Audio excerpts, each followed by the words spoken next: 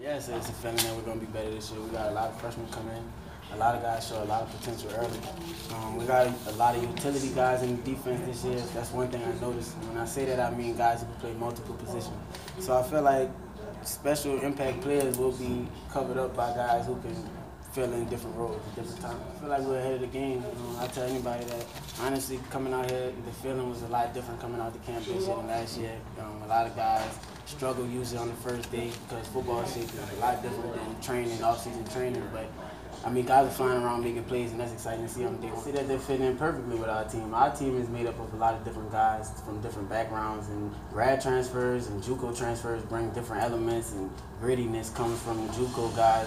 That's one thing I noticed from Dominique Briggs. I mean, he's a gritty guy, and he's brought that to the whole team. I mean, it's going to help us tremendously. As a secondary, we talk about that all the time, and the past seasons, we've only had maybe 5 or 6 scholarship receivers at practice at a time, so a lot of guys were getting looked from scout team, and not knocking them, but it's not the same. So with a lot of different guys and a lot more talent going into games, you get the looks that you're going to see.